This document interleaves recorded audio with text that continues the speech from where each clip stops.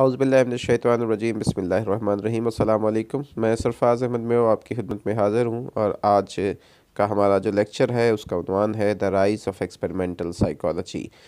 Historical point of view से ये बहुत इम्पोर्टेंट आज का लेक्चर है जो आपको बहुत सारी आपके नॉलेज में इजाफ़ा करेगा और बहुत सारी नई इन्फॉर्मेशंस आपको प्रोवाइड करेगा साइकोलॉजी के राइज़ के हवाले से कि एक्सपेरिमेंटल साइकोलॉजी कैसे डेवलप हुई, किन किन जो इसमें साइकोलॉजिस्ट थे उनके क्या क्या कंट्रीब्यूशंस थे एक्सपेरिमेंटल साइकोलॉजी के राइज़ करने में और नए नए लॉज और थेरीज़ को इंट्रोड्यूस करवाने में। तो आइए आज के लेक्चर का आगाज़ करते हैं। सबसे पहले हम अर्ली रिसर्च ऑन ब्रेन पे बात करते हैं। 18वीं सदी के एंड तक जो है ये बिलीव किया जाता था कि जो इंसान का जो कैरेक्टर है उसको हम डिटरमिन कर सकते हैं उसके जो फेशियल फीचर्स को, बॉडी स्ट्रक्चर को, हैबिचुअल पैटर्न्स ऑफ पोस्चर और मूवमेंट को एनालिसिस करके, उसको एनालाइज करके। तो ये जो एनालिसिस था इसको फिजियोनॉमी कहा जाता था और इसी का जो फिजियोनॉमी था इसका एक वर्जन जो आया जो कि बाद में बहुत पॉपुलर हुआ उसको फ्रेनोलॉजी कहा जाता था। फ्रेनोलॉजी रीड की जो था उसके बाद दूसरे जो थे उन्होंने फैकल्टीज़ ऑफ माइंड को जो है वो बयान किया। दूसरों ने जो है फैकल्टी साइकोलॉजी को यानी रिवाइज़ किया, सब्सटेंशियली उसको रिवाइज़ किया। एक जो उनमें से एक बड़ा नाम जो आता है वो फ्रांस जोसेफ गॉल का आता है। गॉल ने एक्सेप्ट किया था कि जो वाइडली हेल्ड बिलीफ्स हैं, जब उस वक्त बहुत ज़्यादा जो बिलीफ ये था कि जो फैकल्टीज़ ऑफ द माइंड होती हैं वो एक्ट करती हैं और वो ट्रांसफर करती हैं सेंसरी इन्फॉर्मेशन को। लेकिन इसने 3 एडिशनल क्लेम्स जो थे वो बयान किए थे जिन्होंने जो हिस्ट्री थी फैकल्टी ऑफ साइकोलॉजीज़ की उसको चेंज करके रख दिया। गाल का बिलीव था कि जो मैग्नीट्यूड है वन फैकल्टीज़ की उसको डिटरमिन किया जा सकता है। हम जब डिप्रेशंस किसी के स्कल्स के अंदर जो मौजूद डिप्रेशंस होते हैं, बम्स होते हैं, जो भार होते हैं और जो दबाव होते हैं उनको एग्जामिन करके हमको कर सकते हैं। इसी एनालिसिस को जो है वो फ्रेनोलॉजी कहा गया। गाल जो था वो अमंग द फर्स्ट उनमें था जिन्होंने अटेम्प्ट किया था तो relate certain personality traits and overt behaviour patterns को टू स्पेसिफिक ब्रेन फंक्शंस के हवाले से, यानी वो ब्रेन फंक्शंस के हवाले से यानी फ्रेनोलॉजी को इस्तेमाल करते हुए इंसान के जो पर्सनैलिटी ट्रेट्स थे उनको जो है वो बयान करते थे। इन्होंने ये तरीका सबसे पहले इंट्रोड्यूस करवाया। उनका नाम क्या था? फ्रांस जोसेफ गॉल जो थे उन्होंने। पॉल ब्रोका जो है not the first to suggest that clinical observation be made. उन्होंने बेसिकली जो पॉल ब्रोका था उन्होंने क्लिनिकल ऑब्जर्वेशन को यूज़ किया वो अपने हॉस्पिटल्स जॉब के दौरान भी उन्होंने, और जितनी भी उनकी इन्वेस्टिगेशन थे वो क्लिनिकल ऑब्जर्वेशंस के बेस पर थी। उन्होंने ऑटोप्सी एग्जामिनेशंस जो है उसको यूज़ किया और इसका मकसद जो था वो ब्रेन एरियाज़ को लोकेट करना था जो कि किसी डिसऑर्डर के लिए रिस्पॉन्सिबल होते हैं। तो ब्रोकास की जो ऑब्जर्वेशन थी कि एक ख़ास पोर्शन होता है लेफ़्ट कॉर्टिकल हेमिस्फीयर के अंदर, वो इम्प्लीकेटेड होता है स्पीच आर्टिकुलेशन और प्रोडक्शन के अंदर, और इस एरिए को बाद में जो है वो ब्रोकास एरिया का नाम दिया गया। 1874 में एक जो है ब्रोकास की डिस्कवरी के एक डिकेड के बाद, एक जो है दिहाई के बाद जो है था जो जर्मन न्यूरोलॉजिस्ट थे कार्ल वर्निक जो थे उन्होंने डिस्कवर किया था एक कॉर्टिकल एरिया ब्रोकास एरिया के साथ ही, और उसने कहा था कि ये रिस्पॉन्सिबल होता है फॉर स्पीच कंप्रीहेंशन के लिए।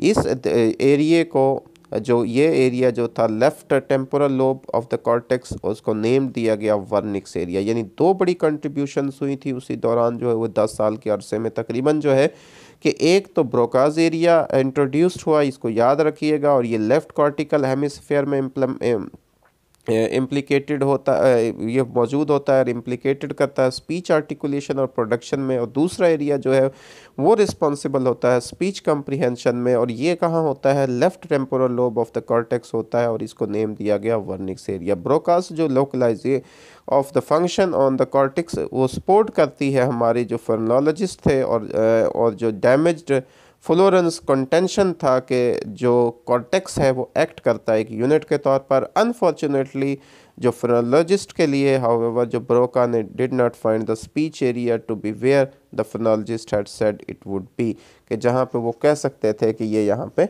होता है वो वहाँ पे इंट्रोड्यूस नहीं हो सका। लेकिन ये फिर भी दो बड़ी कंट्रीब्यूशन जो थी वो इंट्रोड्यूस हुई, एक जो थी पॉल ब्रोका के ज़रिए से और दूसरी कार्ल वर्निक्स के ज़रिए से। यानी पॉल ब्रोका और कार्ल वर्निक्स की ये दो मेन कंट्रीब्यूशन थी इन द हिस्ट्री, और ख़ास तौर पर जो एक्सपेरिमेंटल साइकोलॉजी के इंट्रोडक्शन में और जो ब्रेन को जो है वो ब्रेन की स्टडी के हवाले से। एर्नेस्ट हेनरी वेबर का नाम आता है। वेबर ने जो है अपनी डॉक्टरेट जो यूनिवर्सिटी ऑफ लिप्जिंग से 1815 में हासिल की, और वहीं पे उन्होंने अपनी रिटायरमेंट तक, जब उन्होंने 1871 में रिटायरमेंट ली तो उस वक्त तक उन्होंने पढ़ाया, इतने लंबे अरसे तक उन्होंने पढ़ाया। यानी तो 1815 से लेकर 1871 तक एक लंबा अरसा था। एक वेबर जो थे एक फिजियोलॉजिस्ट थे, और इनका इंटरेस्ट जो था वो सेंस ऑफ टच में था और काइनेस्थीसिस में था, यानी जो मसल टेंशन होती है उनके अंदर था। तो मोस्ट ऑफ द रिसर्च जो है वो सेंस परसेप्शन पे वेबर से पहले जो है वो कन्फाइंड जो थी वो विजन और ऑडिशन के ऊपर थी। तो वेबर्स की जो रिसर्च थी वो कंसिस्टेड थी लार्जली इन एक्सप्लोरिंग न्यू फील्ड्स। उसने नई फील्ड्स इंट्रोड्यूस करवाई, मोस्ट नोटेबली स्किन के हवाले से, मसल सेंसेशंस के हवाले से। तो weber was among the first, याद रखिएगा, weber was among the first to demonstrate that the sense of touch is not one but several senses, के जो सेंस ऑफ टच है ये एक नहीं है बल्कि सेवरल सेंसेस होती है। तो वेबर्स का जो वर्क था वो टच के ऊपर था। वेबर ने अटेम्प्ट किया तो तकरीबन जो है द लीस्ट स्पेशल सेपरेशन, और जहाँ पर क्या होता है दो पॉइंट जो होते हैं टच के बॉडी पे उसको हम डिस्क्रिमिनेट कर सकते हैं, वो एक उसने उसको स्पेशली सेपरेट किया, और लीस्ट स्पेशल सेपरेशन इसको कहा जाता है, जहाँ पर दो पॉइंट्स ऑफ टच जिस्म पे उनको हम डिस्क्रिमिनेट करते हैं कि कहाँ कौन सी कितनी टच होती है। कंपास की तरह की एक डिवाइस थी जिसके दो पॉइंट्स होते थे, उस साइमल्टेनियसली उसने उनको अप्लाई किया 2 पॉइंट्स को। उसने एक सब्जेक्ट्स की जो स्किन थी, एक फ़र्द की स्किन पर उनको प्रेशर के ज़रिए से उनको यूज़ करवाया। जो स्मॉलेस्ट डिस्टेंस होता है between the 2 points at which the subjects reported sensing 2 points instead of 1 जो है उसको कहा गया 2 पॉइंट थ्रेशोल्ड। ठीक है जी, जहाँ पर एक सब्जेक्ट से कहा जाता था को महसूस करे तो वो सेंस 2 पॉइंट्स को सेंस करता था। ठीक है जी, 2 को महसूस करता था, 1 को नहीं करता था, यानी डबल दोनों को करता था, तो इसको कहा गया जो 2 पॉइंट थ्रेशोल्ड। अपनी एक मशहूर book one touch anatomical and physiological notes के अंदर जो 1834 में पब्लिश हुई, उसने ये चीज़ें जो है बयान की, और उसने वेबर ने एक चार्ट प्रोवाइड किया इंटायर बॉडी का, और इसके साथ 2 पॉइंट थ्रेशोल्ड के हवाले से उसने ये पाया कि जो स्मॉलेस्ट 2 पॉइंट थ्रेशोल्ड जो टंग पर होता है वो तकरीबन 1 मिलीमीटर होता है, और जो लार्जेस्ट होता है वो मिडल ऑफ द बैक पे होता है और वो 60 मिलीमीटर्स होता है। उसने अज्यूम किया था कि जो डिफरेंस है इन थ्रेशोल्ड के दरमियान डिफरेंट प्लेसेस पर बॉडी के, उसकी वजह से क्या होता है एक anatomical arrangement of the sense receptors for touch जो होते हैं उनकी वजह से, तो मोर रिसेप्टर्स होंगे जहाँ पे तो द फाइनर द डिस्क्रिमिनेशन, तो वहाँ हम ज़्यादा बेहतर तरीके से उनको डिस्क्रिमिनेट कर सकते हैं। तो ये बहुत बड़ा एक कंट्रीब्यूशन था वेबर्स का जो है सेंस ऑफ टच के हवाले से। दूसरा जो मेन इम्पोर्टेंट काम था वो वेबर्स का वर्क था कैनेस्थीसिस के ऊपर। जब उन्होंने हिस्ट्री की साइकोलॉजी में वेबर्स की जो रिसर्च है मसल टेंशन्स के ऊपर, जिसको कैनेस्थीसिस कहा जाता है, even more important then his research on touch, उसने पाया था कि जब एक वेरिएबल जो वेट्स होते हैं, जो वो वेट जो चेंज होते हैं, जब एक स्लाइटली उनके अंदर डिफरेंस फ्रॉम पाया जाता है एक स्टैंडर्ड से, तो उनको जज किया जाता है सेम एज द स्टैंडर्ड, उन स्टैंडर्ड्स के ज़रिए से। तो ये एक सीरीज़ ऑफ द इस तरह के कंपैरिजंस की उन्होंने इंट्रोड्यूस करवाई, उसके ज़रिए से उसने जो है वो एक्सपेरिमेंट्स किए, और इसके बाद वो इस काबिल हुए कि उन्होंने डिटरमिन किया जस्ट नोटिसेबल डिफरेंस, जिसको GND कहा जाता है, जस्ट नोटिसेबल डिफरेंस को किसके दरमियान between the standard and the variable weights के, जो स्टैंडर्ड वेट बनाया गया और उसके बाद जो वेरिएबल वेट्स बनाए गए उनको। It is important to note, बहुत ज़रूरी है नोट करना कि although Weber did not label them as such, GNDs were psychological experiences यानी सेंसेशंस, उसने उसको लेबल नहीं किया कभी भी कि ये एक साइकोलॉजिकल एक्सपीरियंसेस थे। that may or may not occur depending on the relationship between standard and variable weights। तो जो फाइंडिंग्स थी कि जो GNDs हैं कॉरिस्पॉन्डेड to a constant fraction of a standard stimulus, उसको कहा जाता है वेबर्स लॉ। इसको वेबर्स लॉ कहा जाता है, जिसको आज भी हम पढ़ते हैं। और इसको जो है इसको कंसिडर किया जाता है first quantitative law in the psychology history. In the history of psychology जो है फर्स्ट क्वांटिटेटिव लॉ कौन सा था जी? वेबर्स का लॉ था। और वेबर्स का लॉ क्या था? ये फाइंड किया था कि जो GNDs होती हैं, जो हमने जस्ट नोटिसेबल डिफरेंसेस होते हैं, वो कॉरिस्पॉन्ड करते हैं constant fraction of a standard stimulus. ठीक है जी। जब और ये उस वक़्त नहीं था, ये बाद में इसको वेबर्स लॉ का नाम दिया गया। The law this was the first statement of a systematic relationship between physical stimulation and a psychological experience। ये पहली स्टेटमेंट थी सिस्टमैटिक रिलेशनशिप जिसने बयान किया फिजिकल स्टिमुलेशन का और साइकोलॉजिकल एक्सपीरियंसेस का। लेकिन because weber was a physiologist, तो psychology was not his primary concern. तो ये जो है फेचनर था जिसने रियलाइज किया था कि जो इम्प्लीकेशन है वेबर्स लॉ वर्क की फॉर साइकोलॉजी, एंड हु सा in it the possible resolution of mind body problem. तो ये भी एक आ सकता है जी कि किसने इसको जो है फिर साइकोलॉजी के अंदर इंट्रोड्यूस करवाया। जो वेबर्स के लॉ थे, तो वो फेचनर था जिसने वेबर्स के लॉ को साइकोलॉजी के अंदर इंट्रोड्यूस करवाया, क्योंकि वेबर साइकोलॉजिस्ट नहीं था, वो बेसिकली फिजियोलॉजिस्ट था। अगला एक बहुत बड़ा नाम in the history of psychology, गुस्टाव Theodore Fechner. Fechner interested था प्रॉपर्टीज़ ऑफ इलेक्ट्रिक करंट के अंदर, और इन्होंने 1831 में एक सिग्निफिकेंट आर्टिकल इसी टॉपिक पे जो है वो पब्लिश करवाया। और ये जो है इसने अपनी रेपुटेशन जो है फिजिस्ट के अंदर एक रेपुटेशन इस्टेब्लिश की। 1834 में जब वो 33 साल की उम्र में पहुँचे तो फेचनर अपॉइंटेड हुए एक professor of physics eight लिप्जिंग university. और उसके बाद उन्होंने अपना जो इंटरेस्ट था वो उनका जो है वो चेंज हुआ, और वो हुआ जी प्रॉब्लम्स ऑफ सेंसेशन की तरफ। और 1840 तक उन्होंने जो है एक अपना आर्टिकल जो है वो पब्लिश कर दिया कलर विजन के ऊपर और आफ्टर इमेजेस के ऊपर। तो ये याद रखिएगा, ये दो इम्पोर्टेंट इनके पॉइंट्स भी है कि इन्होंने आर्टिकल जो अपने जो इंट्रोड्यूस वो कलर विजन के ऊपर आफ्टर इमेज के ऊपर है। तो साइकोफिज़िक्स को जो सबसे बड़ा नाम कंट्रीब्यूशन साइकोलॉजी में आज भी जिसकी वजह से फेचनर को याद रखा जाता है, वो साइकोफिज़िक्स थे। फ्रॉम फेचनर्स फिलोसफिकल इंटरेस्ट जो था relationship between mind and body, उसने स्प्रिंग अपना इंटरेस्ट उसको बढ़ाया साइकोफिज़िक्स के अंदर। He wanted डिस्पैरेटली to solve the mind body problem. किसके ज़रिए से, किस तरह से कि जिसमें वो अपने मेटेरियलिस्टिक जो साइंटिस्ट थे उस वक़्त के उनको सेटिस्फाई कर सके। तो फेचनर का जो मिस्टिकल फ़िलासफ़ी वो उसने सिखाया कि जो फिज़िकल और मेंटल बेसिकली दो एस्पेक्ट्स हैं सेम फंडामेंटल रियलिटी के। उसकी जो इनसाइड थी वो ये थी कि एक सिस्टमैटिक रिलेशनशिप जो है बिटवीन बॉडीली एंड मेंटल जो एक्सपीरियंसेस होते हैं उनके दरमियान उनको डेमोन्स्ट्रेट किया जा सकता है।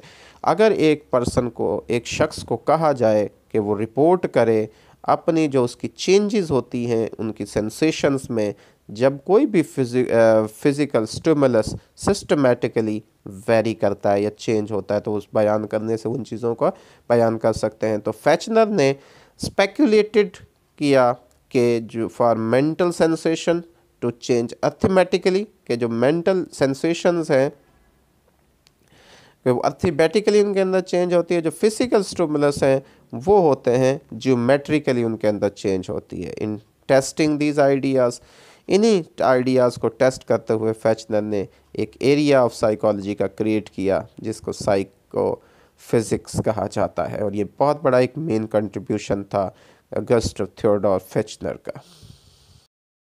जस्ट नोटिसेबल डिफरेंसेस जो कि सेंसेशन का यूनिट है, तो फेचनर ने अज्यूम किया था कि जैसे ही मैग्नीट्यूड जो है एक स्टिमुलस जो है उसकी इंक्रीज़ होती है ज़ीरो से एक पॉइंट, जिसको जब एक वो पहुंचता है जहां पे स्टिमुलस जो है उसको हम कॉन्शियसली डिटेक्ट कर सकते हैं।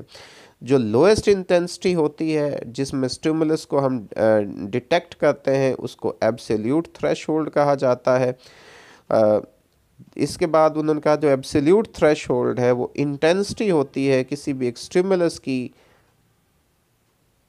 जिस पर उसकी जो सेंसेशंस हैं वो रिजल्ट्स करती हैं, और below which no detectable sensation, अगर उससे नीचे कोई सेंसेशन जो है वो अकर नहीं होती, यानी मिनिमम जो सेंसेशन की डिटेक्टेशन का जो होता है उसे हम एब्सोल्यूट थ्रेशोल्ड कहते हैं। फैचनर के मुताबिक जो इंटेंसिटी लेवल है बिलो द एब्सोल्यूट थ्रेशोल्ड उसको वो रिएक्शंस जो है वो कॉज करता है, but those reactions are unconscious. ठीक है जी, वो रिएक्शंस अनकॉन्शियस होते हैं। In that it allowed for these negative sensations. ठीक है जी, इस तरह से उन्होंने अलाउ किया तो नेगेटिव सेंसेशंस को ये अलाउ करती है नेगेटिव सेंसेशन को। तो फैचनर की जो पोजीशन थी वो very much like those of the Lebanese का जो है पेटाइट्स परसेप्शंस के हवाले से जो उनके साथ था, हर्बर्ट के साथ थी जो हर्बर्ट का थ्रेशोल्ड ऑफ कॉन्शियस के हवाले थे। ये तीनों जो लोग हैं इन्होंने ये जो तीनों बेसिकली ये चीज़ें हैं जो हैं, यानी पेटाइट परसेप्शंस हैं, थ्रेशोल्ड ऑफ कॉन्शियस है और एब्सोल्यूट थ्रेशोल्ड है, ये इफ़ेक्ट्स जो उनके स्टिमुलेशन पे उनका होता है, और सम पॉइंट्स जो होते हैं जो इसको एब्सोल्यूट थ्रेशोल्ड कहा जाता है, यानी ये उसके ऊपर स्टिमुलेस जो है कम्युलेट करती है सम पॉइंट्स के ऊपर, और ये कैपेबल होती है कि कॉन्शियस सेंसेशन जो है वो पैदा करे। फैचनर्स का जो एनालिसिस था सेंसेशन का वो स्टार्ट हुआ था एब्सोल्यूट थ्रेशोल्ड के साथ, लेकिन जो थ्रेशोल्ड है वो सिर्फ एक मैयर देता है, एक पैमाइश देता है, तो ये एक लिमिटेड था यूज़फुलनेस के लिए। तो अब क्या हुआ, इसके बाद जो है वो एक डिफरेंशियल थ्रेशोल्ड इंट्रोड्यूस करवाया गया और उसको डिफाइंड किया गया कि किस तरह से एक स्टिमुलस की जो मैग्नीट्यूड होती है उसको ज़रूरत होती है कि वो इंक्रीज़ करे या डिक्रीज़ हो जब एक पर्सन उसके डिफरेंस को डिटेक्ट करता है। तो ये डिफरेंशियल थ्रेशोल्ड होती है कि किसी भी शख्स को जब उसको वो डिटेक्ट करता है तो उसमें वो डिटेक्ट करने के जो डिफरेंशियल थ्रेशोल्ड है, यानी मिनिमम और मैक्सिमम जो है उसके दरमियान जो डिफरेंशियल थ्रेशोल्ड उसको बयान किया गया। It was in regard to the differential threshold that फैचनर found that stimulus intensities जो है वो must change geometrically in order for sensation to change arithmetically, कि ये ज़रूरी है। उन्होंने फाउंड किया था कि जो स्टिमुलस की इंटेंसिटीज़ हैं उनको लाजमी तौर पर ज्योमेट्रिकली चेंज होना चाहिए। जब ये ज्योमेट्रिकली चेंज होंगी तो फिर ये क्या करेंगी, सेंसेशंस को चेंज करेंगी अरिथमेटिकली। जी, साइकोफिज़िकल मेथड जो था मेंटल और फिज़िकल इवेंट्स को उन्होंने कहा था कि ये सिस्टमेटिकली वेरी करते हैं। जब ये इस्टेब्लिश हो गया तो फिर उसके बाद फैचनर ने एम्प्लॉय किया था सेवरल मेथड्स जो है, और इन्होंने एक्सप्लोर किया था माइंड बॉडी रिलेशनशिप को। इसके लिए उसने 3 मेथड जो है बयान किए थे। पहला मेथड था मेथड ऑफ लिमिट्स का, उसको जो कहा जाता है मेथड ऑफ जस्ट नोटिसेबली डिफरेंस के हवाले से ये लिमिट्स का मेथड इसको कहा गया। ये बाद में जो है इसके बाद जो है एक मेथड ऑफ कांस्टेंट स्टिमुलाई के हवाले से इसको कहा गया कि method of right and wrong cases के हवाले से, और तीसरा जो मेथड था इसको मेथड ऑफ एडजस्टमेंट कहा जाता है और इसको मेथड ऑफ एवरेज एरर भी कहा जाता है। ये जो मेथड्स है एक अदर जो है हमारे पास फैचनर की लेगेसीज में से, अब साइकोलॉजी के लिए जो उसका विरसा है उसमें से मौजूद हैं और आज भी इनको इस्तेमाल किया जाता है। इन मेथड्स के बारे में मैं मुख्तसरन आपको ये बता दूं कि जो मेथड्स ऑफ लिमस है, ये मेथड कहता है कि वन जो स्टिमुलस है वेरी करता है, और जब हम इसको स्टैंडर्ड के साथ कंपेयर करते हैं तो जैसे पहले मैंने बताया जो वेरिएबल जो है वो इक्वल होता है स्टैंडर्ड के और फिर उसको वेरी किया जाता है। अगर ये मच स्ट्रोंगर या वीकर होगा देन स्टैंडर्ड से, तो जो गोल है वो क्या होगा, ये इसका जो गोल है इस मेथड का वो है डिटरमिन करना कि रेंज ऑफ जो स्टिमुलाई है और जो सब्जेक्ट जो उसको वो इक्वली कंसीडर करता है उस स्टैंडर्ड के। तो इसको उसने मेथड ऑफ लिमिट्स, यानी कुछ लिमिट्स होती हैं जब एक हम स्टैंडर्ड रखते हैं किसी चीज़ के हवाले से तो उसमें फिर लिमिट्स आती हैं कि उसको कैसे। इसके बाद मेथड ऑफ कांस्टेंट स्टिमुलाई के हवाले से बात हुई थी कि जो पेयर्स ऑफ स्टिमुलाई वो प्रेजेंट किए जाते हैं सब्जेक्ट को, one member of the pair जो है वो स्टैंडर्ड होता है और रिमेन जो है उस जैसा होता है। जो अदर जो होते हैं वेरी करते हैं मैग्नीट्यूड में from one presentation to another, बार बार उनको जो प्रेजेंट किया जाता है उन स्टिमुलाई से डिफरेंट। तो सब्जेक्ट रिपोर्ट करता है कि अगर ये वेरिएबल जो अपीयर हो रहे हैं वो उससे ग्रेटर हैं, लेस हैं या इक्वल हैं स्टैंडर्ड से, तो इसको मेथड ऑफ कांस्टेंट स्टिमुलाई कहा जाता है। उसके बाद मेथड ऑफ एडजस्टमेंट जो था, इसमें जो है वो सब्जेक्ट उसको कंट्रोल होता है वेरिएबल स्टिमुलसिस के अंदर के ऊपर, और जो है उसको इंस्ट्रक्ट किया जाता है कि वो एडजस्ट करे इसकी मैग्नीट्यूड को उस तरह से कि जो स्टिमुलस जो अपीयर हो रहा है वो इक्वल हो जाए स्टैंडर्ड स्टिमुलस के। जब ये एडजस्टमेंट हो जाए तो जो एवरेज डिफरेंस होता है बिटवीन द वेरिएबल स्टिमुलस के साथ और जो स्टैंडर्ड स्टिमुलस के, उसको मैयर किया जाता है। तो इस तरह मेथड ऑफ एडजस्टमेंट जो है ये किया जाता है। तो ये वो मेथड थे जी, और ये आज का लेक्चर था। उम्मीद है कि ये लेक्चर आपकी साइकोलॉजी के नॉलेज में बहुत ज़्यादा इजाफा इसने किया होगा, और इंशाल्लाह आपको हिस्ट्री ऑफ साइकोलॉजी के अंदर एक नई जो है वो चीज़ हमने देने की कोशिश की है, नया नॉलेज देने की कोशिश की है, उसको ब्रीफली आपके सामने बयान करने की कोशिश की है, ताकि आप आने वाले इम्तहानात में इस नॉलेज को इस्तेमाल करते हुए अपने फ्यूचर को कामयाब बना सके। अल्लाह ताला से दुआ है कि अल्लाह ताला आपको ज़िंदगी के हर इम्तहान में कामयाबियाँ नसीब फरमाए। अल्लाह ताला आपकी ज़िंदगी में आसानियाँ नसीब फरमाए और आसानियाँ तकसीम करने की तौफीक नसीब फरमाए। आपका बहुत शुक्रिया अपने वक्त के लिए, अपनी तवज्जो के लिए। इंशाअल्लाह फिर मुलाकात होगी। दुआ में याद रखिएगा। अल्लाह।